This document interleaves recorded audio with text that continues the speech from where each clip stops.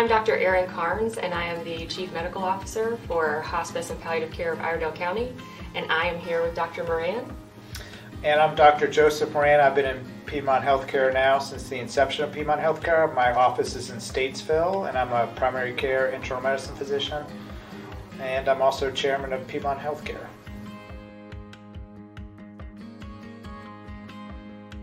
So first and foremost, you want to pick someone as your healthcare power of attorney, if at all possible, who you trust, and that may not even be a family member. But you also want to tell those loved ones who aren't your healthcare power of attorney your wishes, so that it doesn't create turmoil at whatever time those decisions have to be made. Another question or concern I've heard occasionally was, well, I can write it down and go over it with my family, but they're just not going to honor my wishes anyways. There are ideas and tips on how you can get patients to kind of talk to their family. I think a lot of it's fear on talking to family members about what their wishes are and overall health conditions. Starting those conversations early and having them often makes them more comfortable.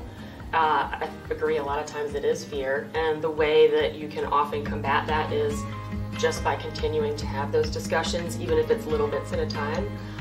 Or having someone like your primary care doctor or a palliative care doctor help you have those discussions with your loved ones.